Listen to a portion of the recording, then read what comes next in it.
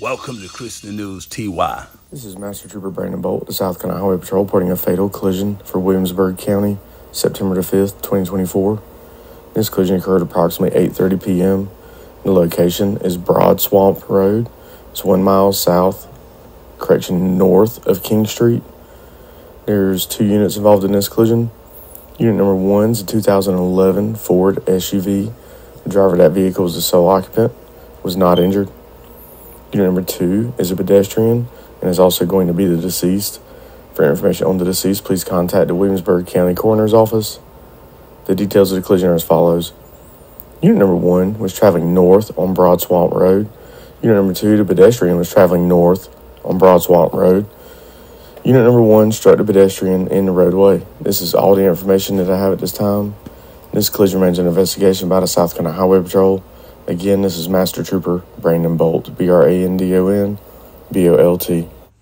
In other news, Williamsburg County, September 4th, 2024, details of the collision which occurred at approximately 5:25 p.m. on Kendall Park Road at Goffstown Road. That's approximately 2 miles north of King Street. There were 2 units involved. The driver of unit number 1 was operating a 2019 Jeep Cherokee and was the only occupant. The driver of unit number 1 was not injured. The driver of unit number 2 was operating a 2021 Nissan Kicks. There were 2 occupants in the vehicle. The driver and passenger of unit number 2 were injured. There were 2 helicopters on the scene. Both occupants were airlifted to a hospital. Details of the collision are as follows. Unit number 1 was traveling west on Kendall Park Road. Unit number 2 was traveling south on Goffstown Road. When unit number 1 and unit number 2 collided, unit number 2 then collided with a traffic sign and a ditch. We hope and pray that after watching this video, it will remind you to drive safely. Let's keep the families lifted up in prayer.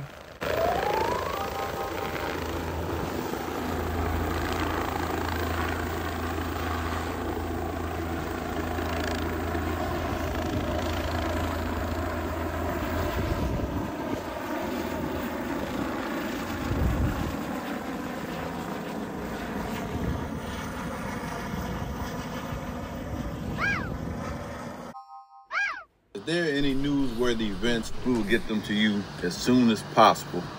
If not, you can follow us on Christian News TY Facebook, you can follow us on YouTube, and you can follow us on our website.